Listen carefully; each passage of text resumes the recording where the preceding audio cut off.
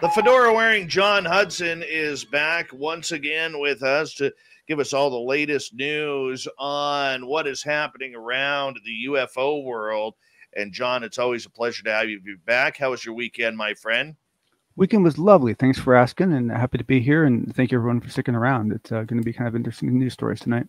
Oh, absolutely, my friend. Absolutely. And thank you for doing this once again. Oh, my pleasure. My pleasure. It's fun. But the truth is, I was doing this anyway, so I'm just sharing what I already do. and you're damn good at it too, my friend. And our audience absolutely loves you. Let's start off with Dan Aykroyd. What's happening there? Well, this is more of a gift, I guess, to those of us that are Dan Aykroyd fans that have seen some of his interviews and know his interest, and have been sitting here wondering, well, why on earth hasn't that bugger done any content, right? I mean, like what better person could there be to bring in some good UFO documentaries, movies, whatever? And so basically, there was this article came out, which I'll provide the link for. And what it does is it goes into a detailed interview of Mr. Aykroyd, where he explains that he actually did. Basically, in the early 2000s, he was the executive producer of a show called Out There with Dan Aykroyd. And they not only got the contract, got it signed, got the budget. It was all done with Sci-Fi, but they actually had 8 episodes done. Like, I mean, basically, they were just finishing up the end of the first season, like completely ready to go. And the whole thing got canceled. And because it is owned by Sci-Fi, he has no ability to get it back or to air it. And they have opted not to. And he doesn't even know if it still exists. Why did it get canceled? He never got a good story. He was completely shocked by it. I mean, just carpet yanked right out from under his feet. There might have been, he alluded to some possible changes in leadership. He had a couple guesses as to what was going on, but he did, along with it, give a short Men in Black possible story where he claims he was at another another location, and he was outside on his cell phone, and believe it or not, at the time he was talking to Britney Spears. I don't know what the story is there, but that's who he was talking to. And he saw across the street 2 men in black suits in a black car looking at him rather aggressively, and it stunned him, like it shocked him. And basically he basically turned around, or something caught his attention, or a truck drove by. I don't remember what it was, but something blocked his view for a minute. And when he looked again, it was gone. And this happened right around the same time that the show got canceled. So, that's just, a fun anecdotal story, but I just find it very interesting that he did work on something. He talks a little bit about it. It sounds like it was a real passion project for him. I'm betting it was very good content, a little outdated at this point, but I'd still love to see it. And to those of you that are Aykroyd fans like me, this is why you have not seen anything from Dan Aykroyd. I'm really surprised, though, with the opening up of this field that he hasn't come back. I really am. Now, he may have other projects, and of course, he has his Crystal Skull vodka and business. Well, he is working on something right now. Yes, he is working on something, a project that has to do with the aerial school. And I don't know what the status is of it, but I know he is working on or at least he was, as of last year, working on a documentary film about the aerial school. But I haven't heard any updates yet. That would be interesting. I mean, we know this is a very close story to his family. We know his father and I believe his grandfather were both ex-Royal Canadian Mounted Police, and they've had a lot of experiences in the Aykroyd family with UFOs, but his story of this getting canceled, it reminds me of, what's the gentleman's name? Bill from UFO Hunters. Remember the TV show UFO? Oh, yeah. Bill Burns. Yep. Bill Burns saying that show, which was #1 in ratings for A&E at the time, got canceled by the Men in Black. And Bill remembers being on location where a man in black came up to him, and they were at their second to last episode. He said, according to Bill, I'm paraphrasing here, the man in black said, you better get what you can in here because you don't have a show next year. Yeah. Wow. And if you go back in our archives from a couple of years ago when we interviewed Bill Burns, he actually talks about that. Oh, wow. Yeah, I gotta look into that. That's show, actually wow. You know, because like Aykroyd's story about the show getting canceled and then this coincidental potential viewing he saw, that's more akin to what I usually hear. The fact that this person that Burns talked actually commented to him about it, that's a whole different level of intimidation. Yeah. And unfortunately, Bill Burns has had some health issues over the last few years. But I mean, I would absolutely love to chat with him about that, and even Dan Aykroyd about that. I mean, oh yeah, we got to get our team on trying to get Aykroyd. You know, especially with the whole fellow Canadian thing, right? Like you got to have an angle there somewhere. You know, I know. I'm trying. We're trying here, but that's okay. That's okay. All right, next story. Our good friend Thomas Fessler has interviewed Luis Elizondo about a number of things. Did you catch that? I caught about 75% of it. I haven't finished it yet, but I caught about 75% of it. I highly recommend that interview. One of the things I loved about that interview is that for the first maybe 15 minutes or so, what they actually all talked about was essentially PTSD and you know the challenges of being an experiencer, having a rough childhood, and how that relates to people in combat. And you know Luis Elizondo and Thomas Fessler and his other co-host, who I don't remember the name of, you know, all told some very personal stories. It was quite touching, and it was very interesting. It was a very kind of different start to a UFO program, you know. No, for sure. And you know, the fact that he was able to get Lou to talk about experiences, I think Lou, I'll bite my tongue on this for saying this, but I really wish Lou would come out as an experiencer. I personally, I have zero proof that he is, but all the signs point to that he is. I think, unfortunately, I think that even if he didn't do it on purpose, I think he would look at the information coming out about his remote viewing as a test run to see what the reaction would be. And I would argue that based on the reaction that we're seeing from the information about the remote viewing, that has completely ended any chances of him coming out as an experiencer, because it's been ugly and it's been very unhelpful for his credibility, which is a shame.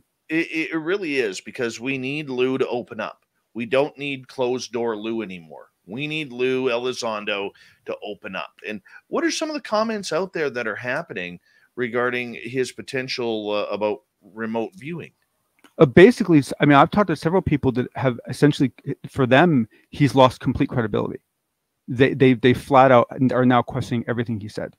Really? Oh yeah, because from their point of view, remote viewing is a complete myth. It's a complete facade. It was a CIA boondoggle. That there's no evidence for it whatsoever. And if he's into that kind of thing, then what, you know, how can you trust anything he said? It's bad. I mean, it really. And I'm talking about, like, you know, we're talking about, you know, I would argue a fairly small percentage, you know, but it's enough people being vocal about it that, you know, there's a lot of other people who aren't being vocal about it. And I'm a little actually concerned about it, to be very honest. Well, that's the problem right now. I mean, anything Lou does now is going to be raked over the coals with such scrutiny. I mean, he could come out and say, look, I've been to Zeta Reticuli on a craft, and this is what the planet looks like. This is what's going on there. There are a number of humans there. There's military members there, and they're all working together and whatever. And nobody's going to believe it. Well, he could say, I went out for pizza this afternoon and got a pineapple and pepperoni pizza, and there'd be people calling every pizza joint in the area to verify that's actually what he ordered. I mean, it's ridiculous, the level of scrutiny this poor guy's under.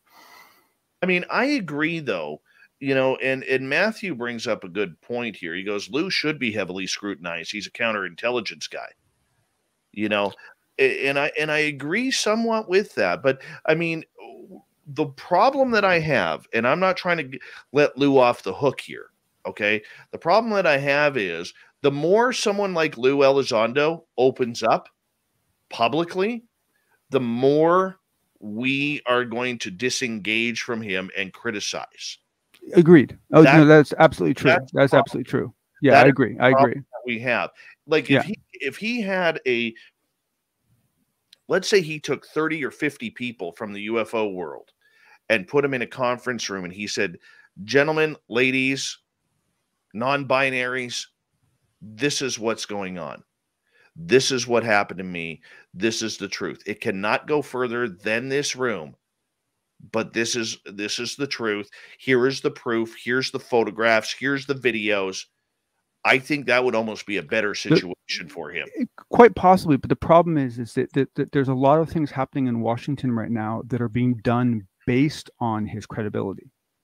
And so even if the people in Congress don't see it as a ding, if a congressman suddenly starts getting a flood of phone calls, why on earth are you listening to this guy who believes in witches and mythical dragons and stuff like that because he does remote viewing? It's going to cause a problem. So it's a tough situation for sure. Absolutely. All right, let's move on here, my friend, as we are going to get into automated deadly force countermeasures. This doesn't very fun. So this really caught me off guard. So first off, this is a wonderful article written by a Rolling Stone individual whose name I actually, oh bloody, sorry man, whoever you are, I sincerely apologize. I should have made a note of that. But I did link the article in my notes, and it's a great article. You should definitely read it. And basically what it talks about is that there were some documents pulled through FOIA and so forth as to what was really going on behind the scenes when we had that whole Storm Area 51 thing, right? Because, it was really kind of unclear to all of us, like how real it was, what its actual goals were, and then what was going on at the government side as into responding to it. And it turns out the response was a little more serious than I think a lot of us expected. It turns out that there were not only a significant number of meetings between many, many different institutions and agencies, FBI, Homeland, DI, I mean, like quite a long list of people who were involved. There were planning sessions done.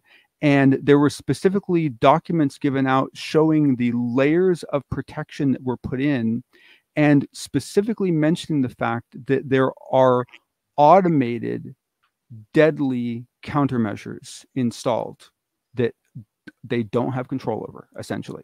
And so they were basically making it very clear that if you let anyone run onto the base, if anyone gets by you, they're not going to survive, is what they were basically telling these agencies.